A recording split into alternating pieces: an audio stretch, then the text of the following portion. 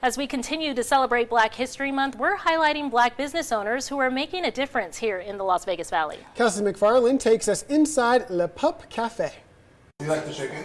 Eric Adams is prepping gourmet food. Okay, Bear, I know you're ready. For your furry family members. He sometimes doesn't eat his kibble, but every time he gets the food here, he just pounds it and it's all gone. So I feel really good about supporting the business and feeding Bear here. Adams is the founder of Dog and Whistle and owns Le Pup Cafe in Ferguson's downtown. I went to school for culinary and always had the passion for wanting to create my own restaurant. He makes human-grade dog food from unused natural whole foods. He calls it upcycling. This was instilled in me, and now I have the opportunity to where I can teach others about upcycling as a member of the Upcycle Food Association as well, but bring awareness on what we can do as a community to reduce the carbon footprint, or as I would like to say, reduce the carbon paw print. Recipes are made with the help of veterinarians to pack each meal with nutrients, and dog influencers like 12-year-old Benji can't get enough. We care a lot about the food that we give him, so it has to be human grade, whole foods. Like if I wouldn't eat it, I wouldn't give it to him. The concept of upcycling has a deeper meaning for Adams.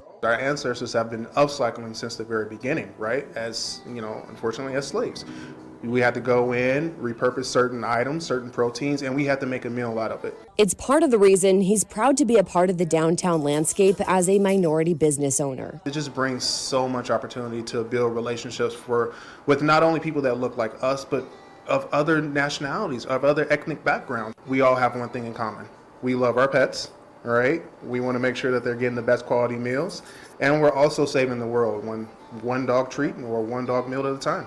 Reporting in downtown Las Vegas, I'm Kelsey McFarland.